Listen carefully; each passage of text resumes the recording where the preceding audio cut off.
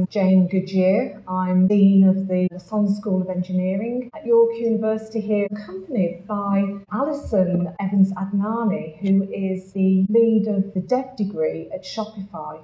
Over the next 10 minutes, myself and Alison are going to talk to you about what it means to deliver learning in partnership in the ICT sector. We've had a bit of a problem with getting skills, and particularly skills up there in terms of critical thinking. So how can we equip the next generation of software developers, cybersecurity specialists and so forth to keep abreast of what's needed? I'm going to be talking to you about this new programme called an Integrated Programme in Digital Technologies. I'm originally from United Kingdom. These kinds of programmes were actually invented in the UK in 2015. They now are delivered across over 100 universities. The enrolments have now tipped over 20,000 students. That's happened in the UK. I was commissioned in 2016 by the New Zealand government. Then I came to Canada and I knocked on Alison's door saying, why don't we do this for Canada? And that's what we're doing.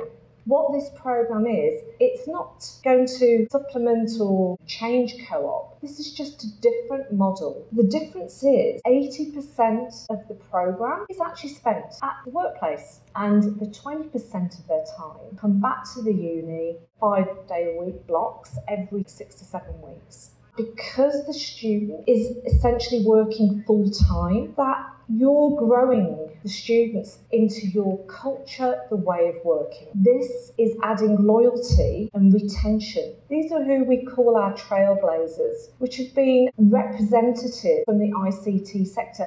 They actually help me and my team specify the competencies, the knowledge, skills and behaviours they're expecting from the next generation. So this has been approved by the Ontario Quality Council and we're taking on our first cohort this fall. So how does this programme work? You take on a learner and it's through 4 work terms of 12 months. In those 12 months, they will start to learn the technical side of things, but also we're complementing their learning with learning about communication, problem solving and so forth. I'm going to hand over the presentation now to Alison, who will actually tell you about the experiences from a business lens about these kinds of programmes. So over to you, Alison. So way back in 2016, we had a traditional co-op program, but we wanted the program that Jane's talking about now, the 80-20 program, because we wanted to recognize the learning that students were doing in the work environment. We didn't have a university that was ready for us back in 2016. So what we ended up with was a 50-50, 50% of the time at work, 50% of the time at school. Our students take 3 courses a semester and they get 1 course credit for the work they do at Shopify. In 2018, we started our partnership in Lassonde, and we were growing an R&D team in Toronto. At Dev Degree, we're hiring based on aptitude and potential. Our participants are self-identified 50% as female. 79% of our participants identify as people of color. We have a remarkable diversity in our cohorts compared to our engineering population.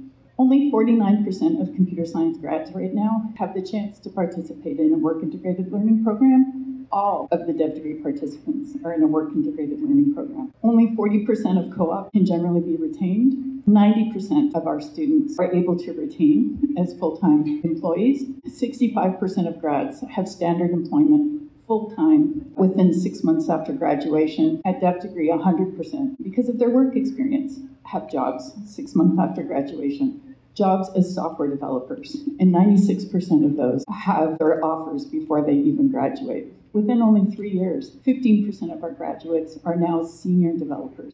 I'd like to introduce you to Kaylin. She is a great example of a non-traditional participant. Kaylin started an environmental science degree after high school. She dropped out. She started her own organic farm.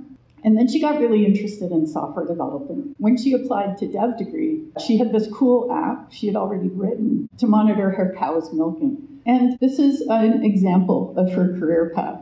So they spend the first 8 months with us on the training path. Then she was with the orders team. They always start with a full stack back-end or front-end development position. Then she went on to infrastructure security, network foundations, and now she's graduated and she's working for us full-time as a senior infrastructure security engineer.